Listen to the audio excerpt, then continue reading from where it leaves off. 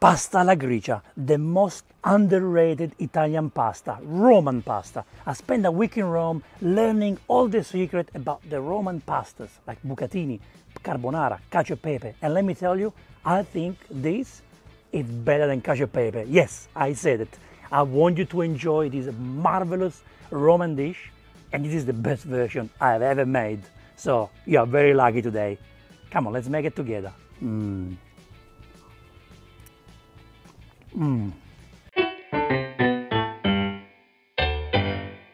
Pasta alla gricia is basically a carbonara without eggs, or a cacio e pepe with extra guanciale. And this is how you make it. The pasta choice is the most important. Today I'm choosing mezze maniche, which is like half rigatoni, okay? The reason why I'm using this is because I want the guanciale to go inside. I want to see it too. I want the cream to be absorbed by this pasta, and I like it. You can use rigatoni. I love rigatoni. That's what they do in Rome. You can use paccheri. You can use spaghetti. You can use any pasta that you like, even fresh pasta if you want. But today I choose mezze maniche. I'm using 250 grams of pasta for 2 people. So I count 125 grams per person. Pecorino romano, 150 grams. So every 125 grams of pasta, we use 75 grams of pecorino romano. It's raining pecorino, hallelujah, it's raining pecorino, hallelujah. Guanciale, the big cheek, the big cheek guanciale. I love this, I love it. Now, this, it's 150 grams of guanciale. So same like pecorino. Last but not least, the black pepper. Cacio e pepe, pasta alla gricia, they need the pepper. The pepper is what makes the pasta alla gricia. Pasta alla gricia. Now, this is the guanciale, okay, the pig cheek. We got meat in the middle, fat on the sides. The pancetta is not like that. Pancetta's got meat, fat, meat, fat. In Rome, some people remove the pepper side here to make it more delicate. It's up to you. You can do it or don't. What I'm gonna do here, see, I'm using a Victorinox knife. With a good knife, look how easy it is to cut. Look at that, look at that. I wanna cut into slices, nice slices. And what I like to do now is to cut strips, and I'll show you why. Strips of guanciale, because here we want the meat in the middle and fat on both sides. This is like when you make carbonara or matriciana, much better than cutting into cubes.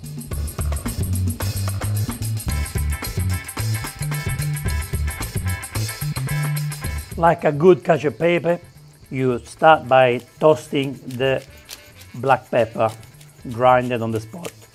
This is alla gricia, but don't forget, it's the sister of cacio e pepe, so we're following the same techniques. The aromas, the flavors of the black pepper are coming out into my nostril. I love it. Honestly, we need to toast the pepper for like a minute, not even. Look how beautiful it looks. Now all the flavors of the pepper are out, and we can put the guanciale. Let's put the guanciale in there so they can make love together. No oil is needed. So what we do is now we spread this around. The pepper is gonna give more flavor to the guanciale, even though the guanciale already has pepper on. Now soon you'll see, in less than 5 minutes, you will see the oil from the guanciale coming out.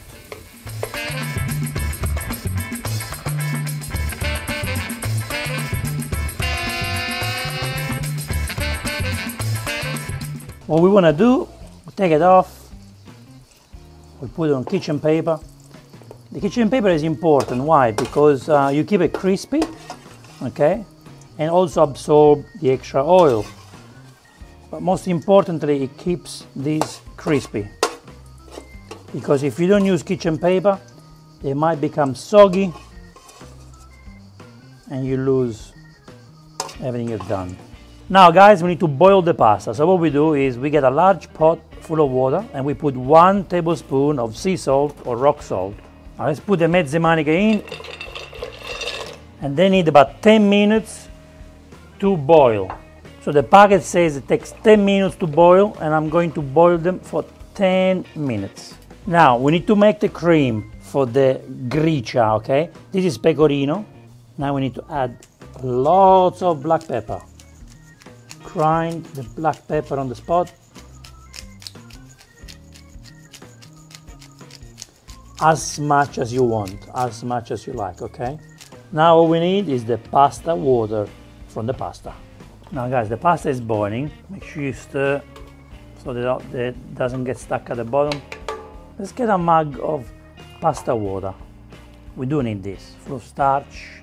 Okay guys, so here we have a fork. We're gonna add a little bit of pasta water, a little bit at a time. And then we try to combine all the ingredients. Gradually, not all at once. So what we want to achieve here is a thick cheese ball. Bellissimo, I think we have it. We have it, ladies and gentlemen. This is what we want to achieve. You see this consistency? This is the consistency that we need for a GRICIA or cacio e pepe. This is gonna melt and turn into a beautiful pecorino cream once it gets in contact with the pasta and the heat from the pasta. All right, the pasta has been boiling for 10 minutes. Let's try one to make sure it's al dente.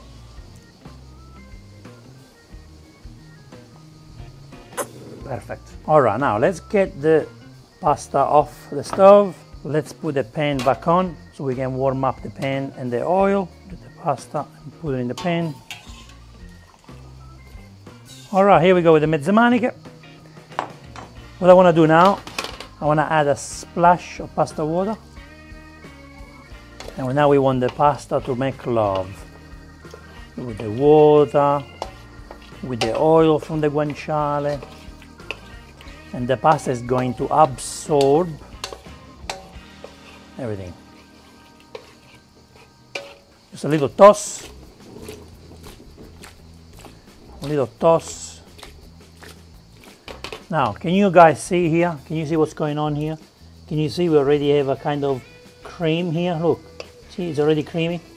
All I've done here, I mixed the pasta water with the oil from the guanciale, the starch released by the pasta, and we already have a little cream. Now let's get the pot here back on the stove. Let's put a pan on top, and now what we do, we use the steam from the bottom to create the cream. Now this is the cheese. This is the thick pecorino ball that we created before. Okay, I'm gonna put it in there, and now we start breaking it a little bit. And we want this to melt.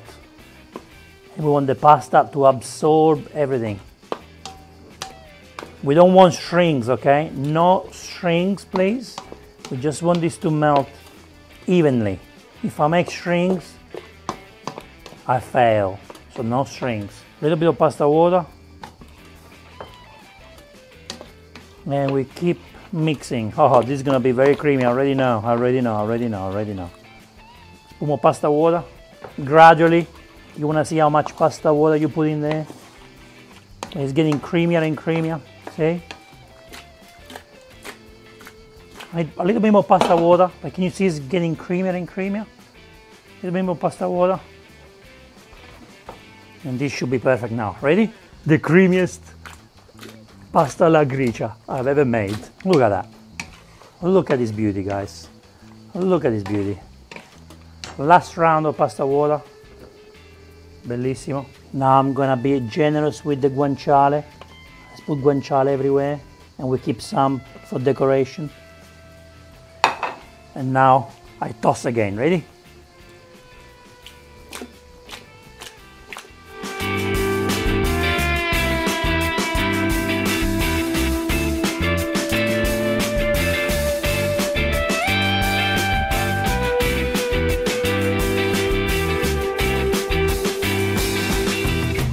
This is creamier than cacio e pepe. This is creamier than carbonara. Guarda.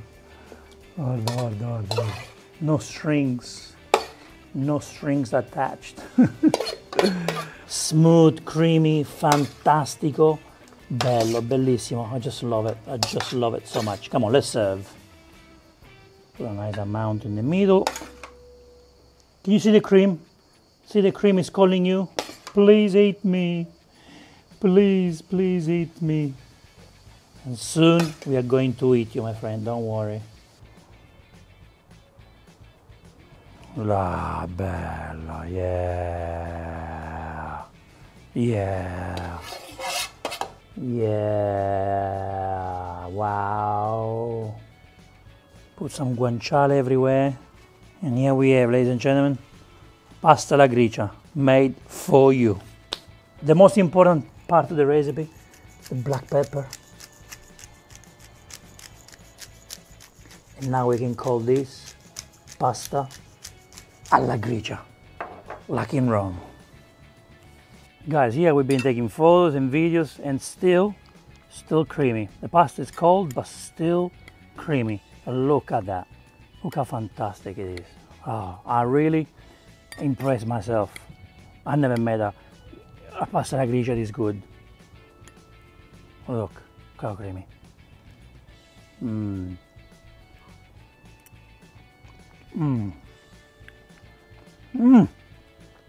guanciale hidden in the mezza manica. That's what I love about it. It's a surprise. Guys, this is a pasta not many people know about it. Please let me know. Are you one of them? If you go to Rome, you don't find this in many restaurants, in all the restaurants, because tourists don't know about it. But today I hope you're gonna change the way you eat pasta. And this is a life-changing experience, let me tell you. It's like a cacio e pepe that you take to the next level. I don't know how to describe this. You need to try it, and then you can tell me, because I need you to write a comment below with the description. What would you describe this? How would you describe this? Creamy for sure. Crunchy for sure. Delicious. Marvelous. Better than cacio e pepe. Thank you so much for watching this episode. I will see you in the next Vincenzo's Plate video recipe. E ora si mangia. Vincenzo's Plate. Pasta alla gricia. This is better than carbonara. I said it. I said it. I said it.